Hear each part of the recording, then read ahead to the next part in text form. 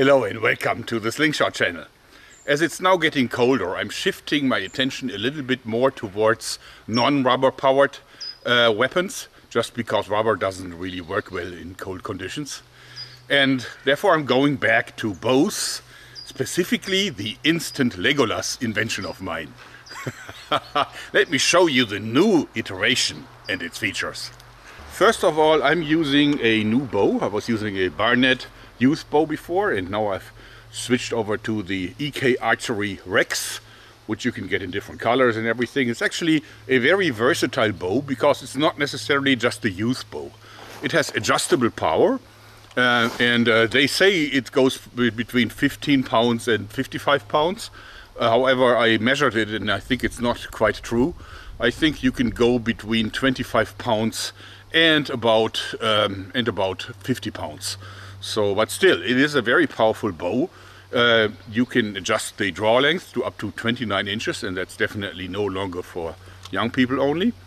And I think it is ideal for the purpose because it's inexpensive, it is powerful enough, but it has a light enough draw to really make sense for a repeating bow system like this one. Again, I put on a magazine, and this time fully loaded. You know, we have 6 bolts, 6 arrows in there. I now decided to go for 29-inch arrows since there's really no need in using any longer arrows than this. It's just so that it's safe enough that the arrow tip is in front of my hand. I always started this with a normal guide, like a track system for the lowest arrow that is in the shooting position, and the rest is basically a box with a spring system. This time it's just a lever here that is spring loaded that presses down on the whole setup of arrows so that it reliably feeds an arrow in after one is on the way. And I also put on a red dot. In this case it's a very inexpensive red dot. It's rattling a little bit, so it's nothing for marksmen, but definitely it serves the purpose because this is a big advantage that you can shoot this one just like you would shoot a rifle. I think it makes it also much more easy to aim with it. It originally comes with a typical archery aiming system, but you have to install a peep sight and everything. I think this is just more comfortable. And it is a lot of fun to shoot. I haven't fully shot this in, but distance is now about 10 meters, and I think I should be able to hit fairly well.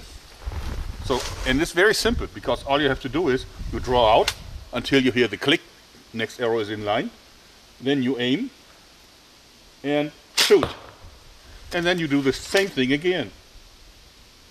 It's that quick. Yeah, as you see, I need to change it over a little bit so it shoots more to the right. I think I can adjust this here. Okay, leave it like one winding. Ah, this is better. And as you see, it's so easy to shoot with this thing.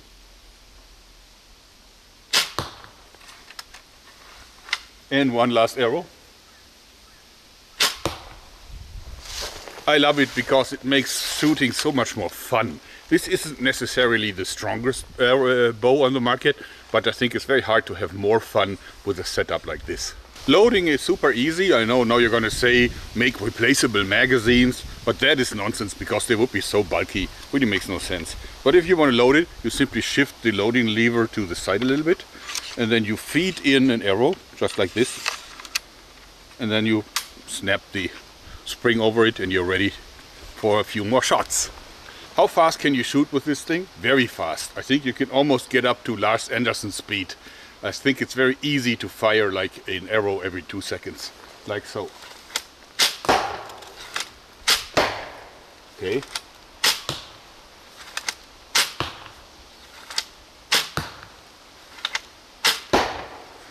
Okay, that was lousy aiming. But as you see, it works. It was like shot from the hip.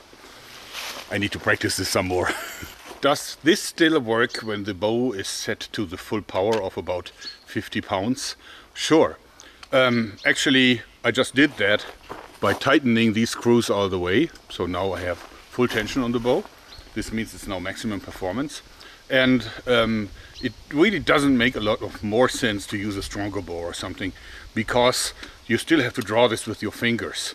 And 50 pounds is still okay, but if you go to like 70 pounds or so, it can be kind of uncomfortable to draw this with your fingers. And of course now the bow has a lot more power, but I also think that I have to sight it in again, because it will surely shoot at least a little bit too high. Let's test it. Because it's a compound, once you draw it out, it's of course very easy to hold. It is not a crossbow, since I still have to hold it manually. So legally it's a bow, but it shoots a lot like a crossbow in fact.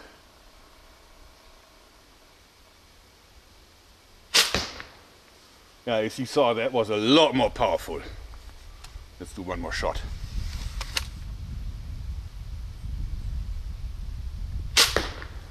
Okay, one more? Sure.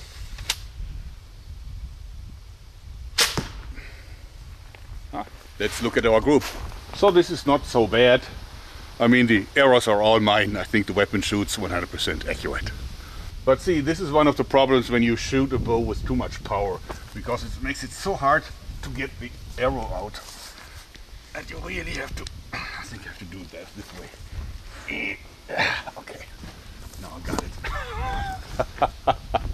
Heads can be good tools. I'm actually thinking about putting this one into production and selling it complete with the EK archery bow, because I think it makes a great setup.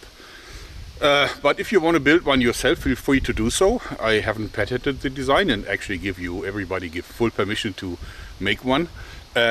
If you want to do this, what you have to do is you have to make sure that the slot is wide enough so that there is not a lot of friction on the string. Also, the string must run very straight in the slot. There should be no chafing, otherwise your string won't last very long. This way it's going to last basically as long as if you would shoot it normally. Yeah, what else? And also I made sure that this bow has two very solid 5/16 UNC threadings here. So this is very easy to install it in a really firm way. So this won't budge, which is really important. Power-wise, I could dial this up to the full 55 pounds, and then it is harder to draw, but also it has a lot more power. But this also, of course, increases the wear. And I also found that for fun shooting, it really makes no sense, because there will be some damage on the arrow sooner or later. So I like shooting it with a low draw resistance. In any case, I thought about, is this the smartest we can go? Well, actually, there is one compound bow that EK Archery has, and I think it's the weakest compound bow on the planet. So I thought maybe I can make a fun shooter out of that one too. And here is what I came up with. Meet the mini instant Legolas. Let me show you its features. It is based on a bow that I would say is more like a kid's bow and not so much of a youth bow. It's the EK Archery Buster. It's actually very inexpensive. I think you can get it for under $40. And it is a true compound bow, but it's really weak. They say it goes between 15 and like 25 pounds draw force, but I clocked it between 5 and 15 pounds, so 15 pounds is maximum. So it is super easy to draw. You can actually draw this with one finger. Super easy, but it packs some punch because of the compound technology here. So I attached a mini Legolas version, but not for full-size arrows, because that's one of the disadvantages of such weak bows. Since the arrows also have to have a certain minimum length, they're quite heavy and therefore they fly very slow. I wanted something that flies faster. So I chambered this for the inexpensive crossbow bolts for pistol crossbows. You can get these rather inexpensive. And I made a magazine for 6 of them here. And since, you know, it happened to me with a similar design that had some flaws, I installed a hand protection, so that even if one of the arrows slides out, I won't hurt my wrist this time. But I have to say that now I know how to avoid this, and therefore it didn't happen to me yet. So this is still unblemished. Also, I added a laser sighting system and also a zoomable flashlight. And I did this because this is legal for bows in Germany, but for crossbows People aren't so sure. For pistols, even for soft air guns, definitely illegal. And this is also a laser that isn't attachable to a normal gun, otherwise it would be illegal in itself. I specifically made the mount for this bow. So therefore legal in Germany and a lot of fun. Now shooting is super easy, because what you do is you have your laser sight, you draw out, and then you fire. And of course, again, you know, you're so quick doing that. I think I need to adjust it a little bit.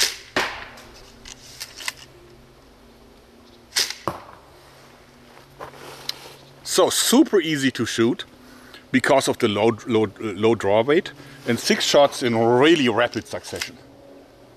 And fire.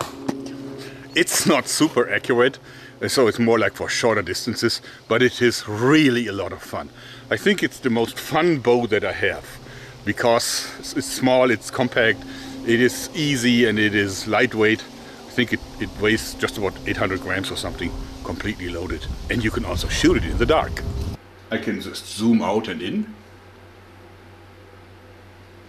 which I really like. Okay, see that balloon? Let's see if we can pop it.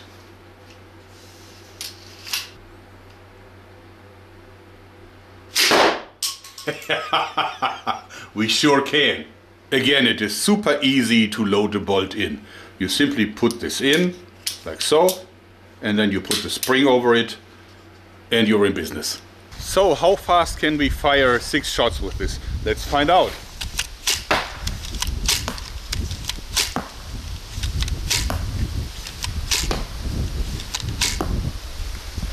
That was quick, wasn't it? It is so much fun. So, the mini instant Legolas. What do I think about it? Again, it is definitely nothing to really use as a self-defense tool or to go and hunt with it.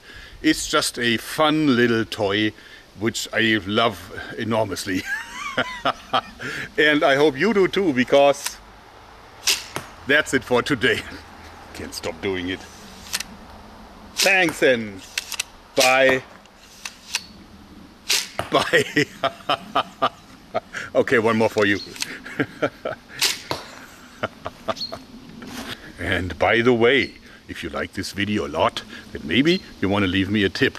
Go and visit my Patreon page, link down below. I'd love it.